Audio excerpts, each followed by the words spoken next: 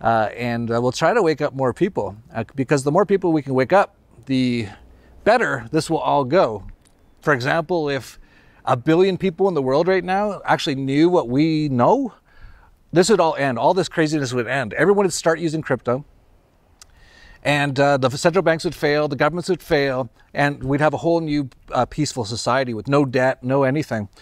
So just think about that, like just as one sort of thought idea, like if everyone watching these videos, just everywhere they bought stuff, they say, hey, do you accept Bitcoin or Monero? If they say no, say, well, I might not shop here anymore, or I'll shop here more if you do.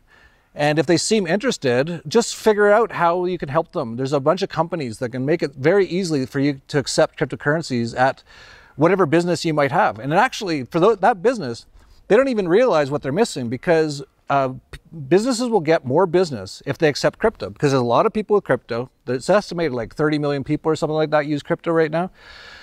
Most crypto people don't ever want to use government currency. And by using those currencies, what you're actually doing is making all the stuff they do possible. So a lot of people ask all the time, they're like, what can I do, or what can we do to end all this craziness? It's as simple as just stop using their money. It's their money. It's not your money. It's evil, actually. I actually saw Richie from Boston pull out a $1 bill from his wallet the other day to show it on YouTube that, you know, there's a triangle with a pyramid with an all-seeing eye on the back of it, which of course is the secret society stuff. And my question to him was, why do you even have that stuff in your pocket? If he's an incredibly sort of a religious sort of person, he's got like evil satanic crap in his pocket. Why is he doing that? So a lot of people just need to wake up and start using crypto and start helping other people use crypto. And it all starts with you. So once you learn it, and believe me, if you have never used it, once you use it, it's like mind-blowing. It makes you so happy. You're like, oh my God, no one can ever steal my money anymore. No one can ever track what I'm doing.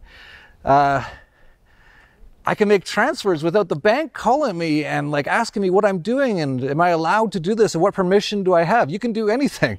And it's like, it's almost instantaneous most times, as opposed to a bank wire transfer, which is like 2 days, they're closed on the weekends, they're gonna call you and ask you what you're doing.